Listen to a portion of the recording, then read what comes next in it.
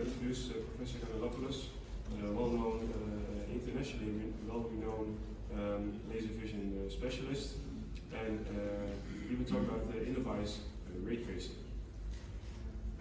Good afternoon, everyone. Very happy to be here. I would gladly skip this talk if Ahmed gives me that plastic surgeon's phone number, because I want to look like that lady in their 70s. I think that's the best take-home message. It's great to be here. We heard some fascinating news on the cataract surgery front. How many of you are doing excimer laser treatments? Myopia, that's it? Can I pick up cards from the rest of you so you can send me your refractive surgery patients? Because that's some very, very important stuff to share with you. It's a lot of material. Just to keep a note, we, for 3 years, had a meeting, 8-hour meeting, with very high-level surgeons to understand these principles and apply them in their practices. All this work now is done with a touch of a button, and that's what I'm going to share with you today.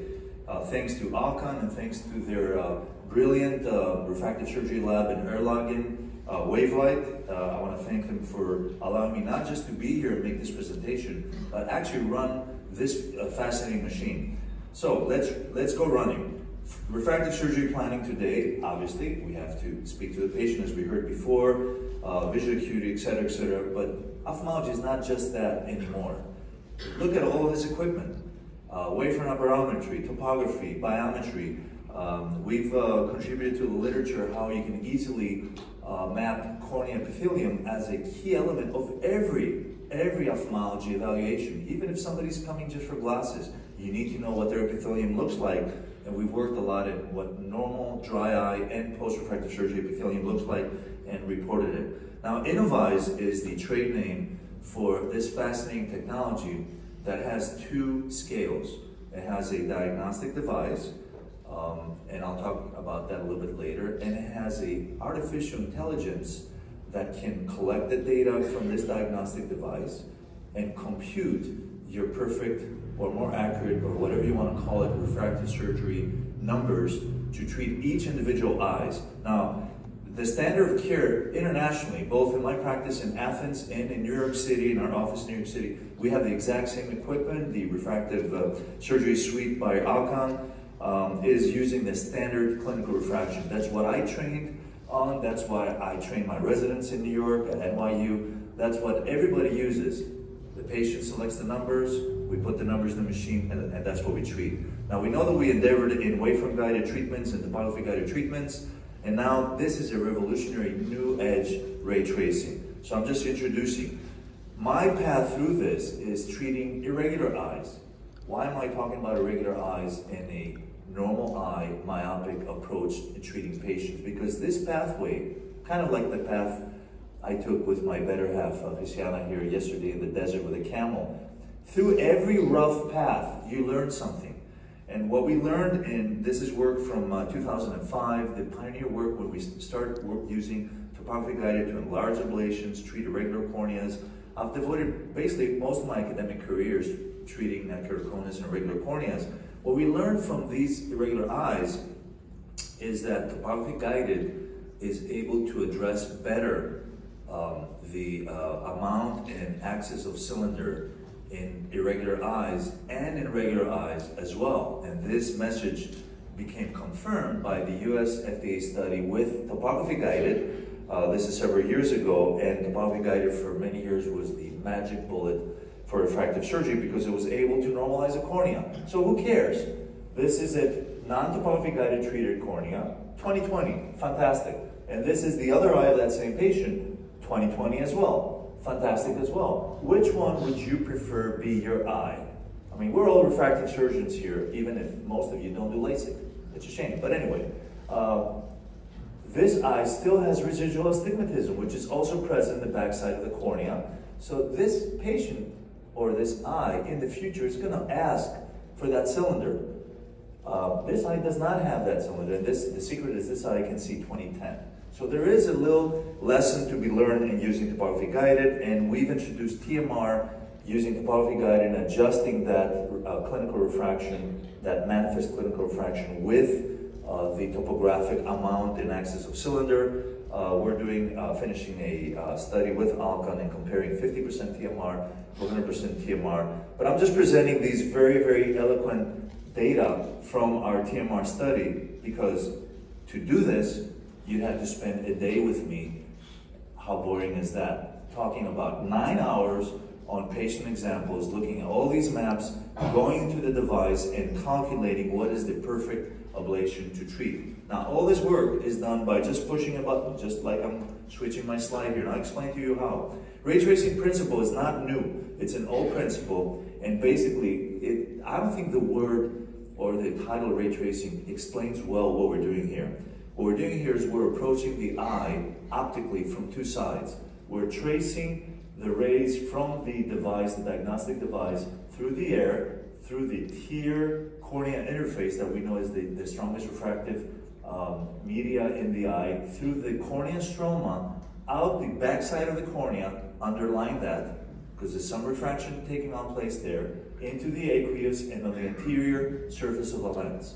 That's one side of the ray tracing. And now we have a second ray tracing step going backwards, using the wavefront to trace from the retina, through the vitreous cavity, through the backside of the lens, underline that.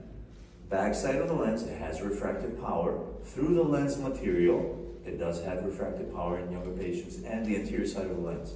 So these two ray tracing components are considered in this device to be able to give us the data. So the magic thing about this device is that it uses a commercially available device by Oculus that's been around almost a year.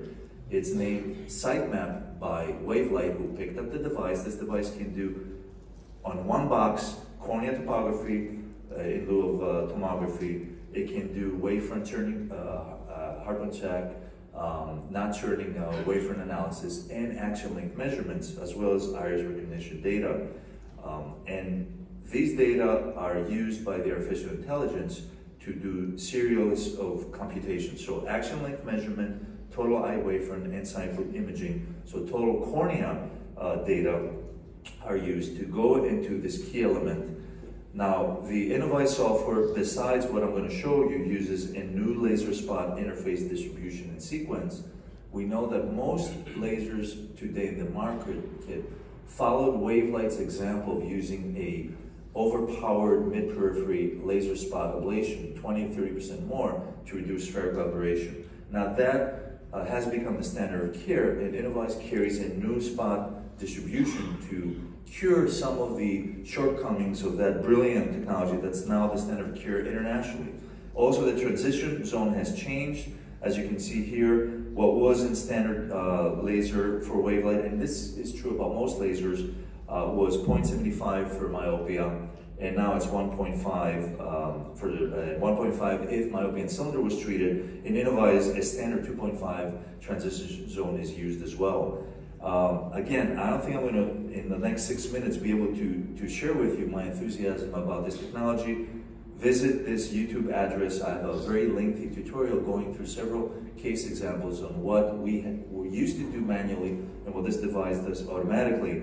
And in essence, you need to get at least four good wavefront maps, and we're seeing them here, with an at least 7.5 pupil. So for patients who don't reach that 7.5 pupil in your office situation, you can't go through with this.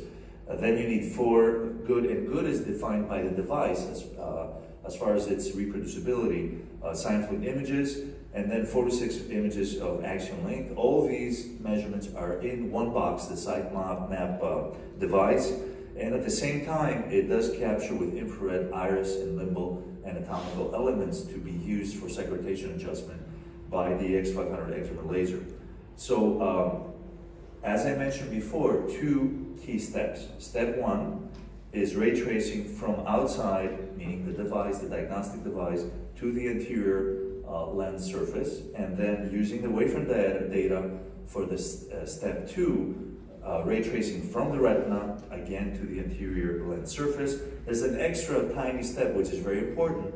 Step 1 and step 2 declare what the tilt, meaning the parallel of the lens and the parallel of the cornea are, which is also able to be corrected by this device. And tilt is an important aspect as well. This is now what the platform looks like. The brilliant thing is that this adds on to your pre-existing EX500 excimer laser. So it's just a software upgrade for the laser. It uses the same laser, different spot distribution, but that's done by the software. You don't have to change your laser. And now all the previous pearls with the WaveLight technology are there to use as well. Custom Q, the topo-guided treatment, Streamlight, and Innoveyes becomes one of the options.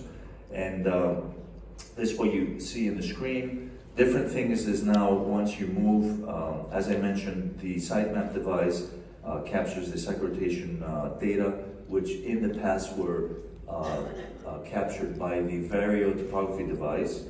And this is what it looks like. What I think is brilliant, thank you WaveLight team, is now your treatment, the default treatment is the Innoveyes treatment, not the clinical refraction treatment. So it really helps the team not to omit adding the calculated data.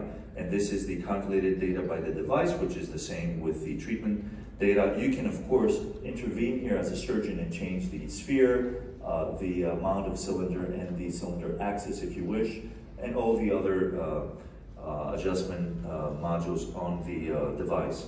This is a case example, 29-year-old male with, as you see here, significant myopia. He's about a -5 with 2 diopters of astigmatism. What we did up till now is use all these data. The green light to do treatment on this patient for me is to look at the epithelium maps and see a naive epithelium for 2 reasons. Number 1, my refraction is reliable, and number 2, the patient has been off contact lenses for a significant amount of time. I don't go just by history. It can be a month out and you can still have warpage here in the epithelium maps. They can tell you they've been off 2 months and they took their lenses off right before they walked into your office. Sine fluid imaging, we use the Vario up till now as the backbone of our topo-guided TMR treatments. And all these data with the sitemap are calculated to give us the actual treatment. We treated this patient, ended up 2010, and proof of concept, this is the sitemap measurement a month after the LASIK treatment with Innoveyes. So this is the proof in the pudding. If it works, your data a month later should be 0, and it is 0. And we do have an explanation why this patient is 2010, because not only we treated the best corrected before 2020, not only we treated refractive error, but we optimized on the cornea all the refractive faults of the eye. These are the clinical data up till now with using this technology. Very impressive, mainly in lines of vision gained. We can see here half of the eyes gained 2 lines of vision. And we saw the similar data with using our TMR topo-guided experience, but with much more aggravation. In Innoveyes, this is done within 6 seconds by the press of a button. Again, very, very important clinical data here. 48% of the eyes gained the corrected distance visual acuity. And the treatment range is similar to what your laser can do. It can go up to 11 diopters of myopia, 4.5 diopters of cylinder, optical zone up to 7 millimeters. Of course, some of the blocking steps in using this device, and I want to be perfectly honest with you, we cannot scan 1 out of every 20 patients because we will not get reliable wavefront data, so you can't proceed by using the sitemap and the Innoveyes software for those patients.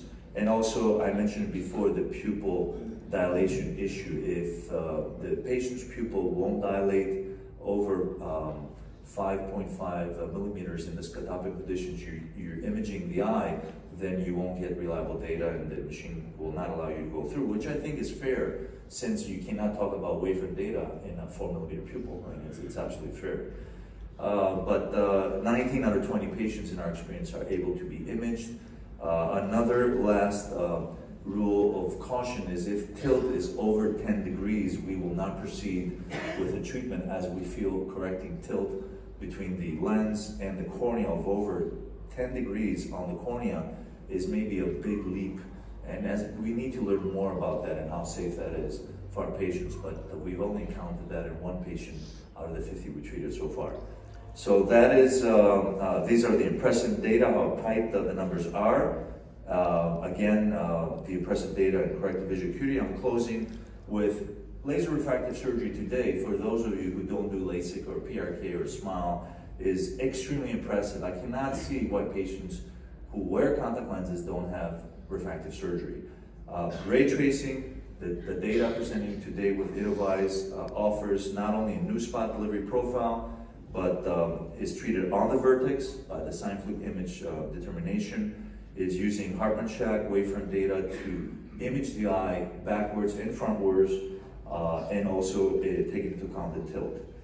I think that this technology is fascinating, and it will offer busy practices who were a little bit timid in going through all the algorithm and pushing the envelope to higher visual acuities, become very efficient and reach the level of a very astute laboratory.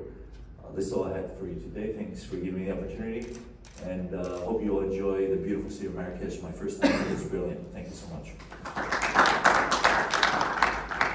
Very impressive results with this new multimodal technique that they integrated into a single machine, and I think also shows that normal eyes are not as normal as we often think they are. They already have high order aberrations, which you can correct with these, and also that I think that with irregular corneas, you can almost treat them like they're standard eyes. Absolutely, I can't agree more. It's impressive that we learn to deal with regular astigmatism as a regular functioning optical system in the eye, but angle kappa proves wrong. Even an angle kappa of 100 microns makes the most regular astigmatism act as a prism for the patient and create coma. It does confuse them in picking up a refraction. It's a long, long story. You'll have to come and spend 9 hours with me to explain it to you, or you can get the Innoveyes device from Alcon. It's your choice. I think that's a good investment for time as well. Then I'll